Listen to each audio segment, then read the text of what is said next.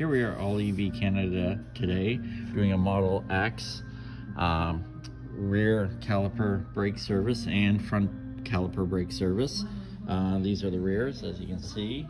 They look pretty dry, not rusty at all, but we're just gonna go to the passenger side and take a look at this one. I've already removed the pins from this one, so the two pins slide out. There's a little clip that holds them in, so the pins will need to be cleaned up. The clip gets cleaned on the back side here. It pushes down, holds the pins and guides the pins in the brake pads. We can see the brake pads. I'm gonna slide these guys out. There's one here, and they're completely dry. There's not anything on them at all.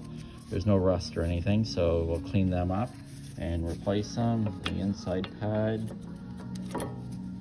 same thing, absolutely dry, zero grease on them, nothing at all on the pad. So we'll grease them up and then put them back into service. Not put a lot on it. These anti-rattle clips on the back and so on are anti-vibration, so once again they're in good shape. So just put a little bit of grease on the back of them, grease the sides of the pads, grease the pins, and clean everything up beforehand, and should be good to go.